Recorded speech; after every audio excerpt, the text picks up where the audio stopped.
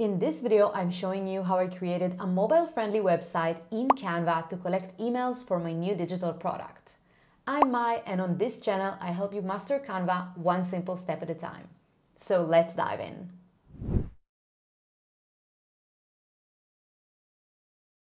First, we will go to Canva's homepage. To create a new blank website, we can click on the website icon and Canva will set up a blank website design.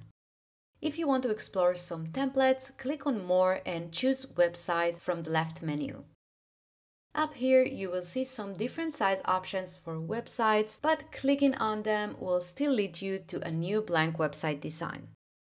I can also choose from these categories to see templates by specific topics. I can scroll down here or use filters to narrow down the options. You don't need a pro account to create a website on Canva, but if you're using a free account, only part of these templates will be available for you. So I'll pick one of the website templates here just to get started. I choose this one, click Customize this template, and Canva creates a new website design from it. I see that this template has a few different pages, but I don't need them all, so I'll delete the extra pages and keep only the first one for now. Today, I'm designing a website to collect email addresses ahead of the launch of my new product, which is a Canva library full of tutorials and ideas on how to use Canva's features. I want to give those who join the waitlist early access, along with a discount for the first 30 people who purchase it. So let's begin. I'll start by changing the main text in the hero section. I'll paste in my text here and make a few adjustments. I'll remove this logo since I don't need it. I'll change the font to my brand's font, which is Poppins. Quickly decrease the line spacing, make the text a little bigger, position it slightly and add a subheadline. I'll paste the subheadline text and change the font to open source semi-bold. I'll change the background color to my brand's lighter black and set the text color to my brand's yellow to match my style. I'll add the Canva logo since this product is related to Canva and I want visitors to understand that as soon as they land here. I'll make a few more minor adjustments to the text so it's perfectly positioned. Now let's create a CTA call to action button for joining the waitlist. I'll press R on the keyboard to create a rectangle, round the corners and adjust its size. I'll add the text, change it to all uppercase, select my font style, change the bottom color and adjust everything a bit more. Now, I want to add a mockup on the right side of the page to give a preview of the library. I'll delete the existing image and the pink shape. I'll go to Apps, select Mockups and choose Computer category since I want to present it on a laptop. I think I'll choose this one and position it on the right side of the page. I have the image I want to put here, so I'll drop it inside the mockup, adjust it to be a bit bigger and make it look good. I'll click Apply Changes and it looks much better. Now I want to ensure the image is centered at exactly half of the page width. Let's quickly preview this section by clicking Preview in the top right corner. It looks fine on desktop mode and isn't bad on mobile either. I'll check the width of this design. It's 1366 px, so I'll divide that by 2, which gives 683 px.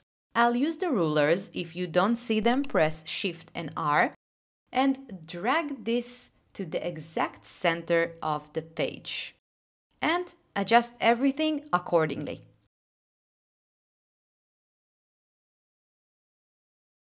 Now the first section is ready. The next thing I want to do is add a section showing the benefits of my Canva library. I'll add a page, remove the ruler because I don't need them anymore, change the page color to yellow and start creating 3 benefits cards. I'll add a text box, paste in the text, switch it out of all caps and make it a bit smaller. I'll duplicate it and add a subtext. I'll change it to Inter font, make it a little smaller and set it to non-bold. I'll adjust everything slightly and add an icon. I found some moving icons on another website, so I'll go to the videos under the Uploads tab and add the first one. I'll change its color to all white since I want it to be on a black card, and change also the text to be white as well. Next, I'll hit R to create a new rectangle, place it under the text, round the corners and put it beneath everything. I'll center everything, and when it's positioned just right, I'll group it all together and place it on the side of the page. I'll duplicate it to create a second card, ungroup it, bring in the moving icon from the uploads, adjust it, change its color, remove the other icon and quickly update the text. Since the text on this card is a bit longer than the last one, I'll make the card a little taller and adjust the first card as well so they will be at the same size. I'll group each card and move them aside to make space for the third one.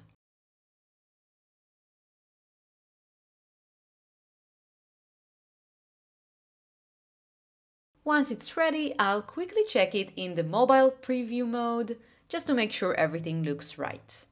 As you can see, the button here looks a bit off, but I'll fix it later. Let's see the cards.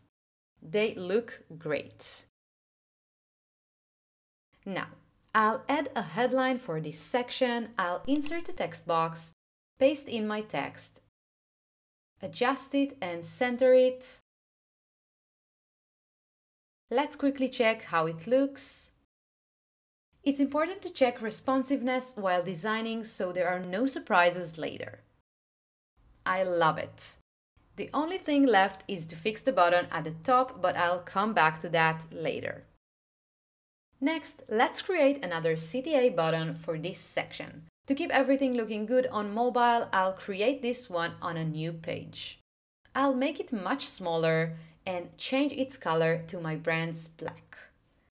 I'll duplicate the button from above and place it exactly in the middle of this smaller section.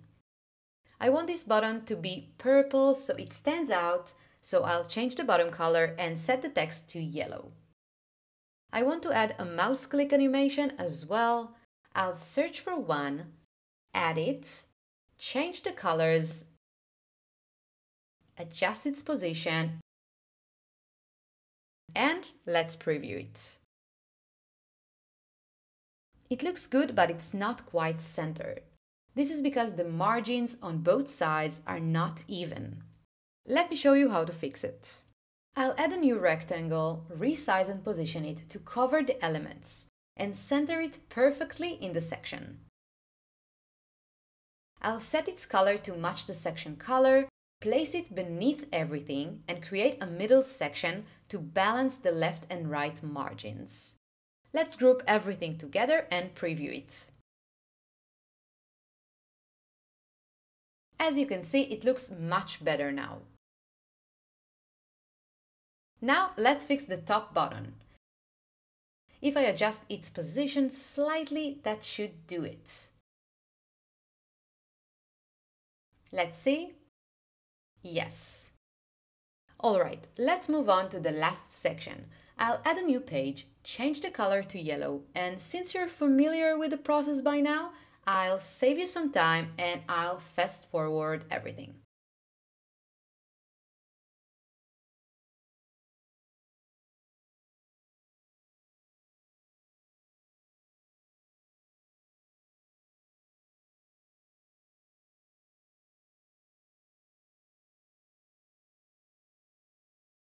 Okay, I think it looks great. Let's check the responsiveness. It looks fantastic. I'm really happy with it. The only thing left is the extra space at the top. I'll quickly fix it by selecting all the elements in the section and moving them up slightly. Then I'll make the page a bit shorter and check it again. .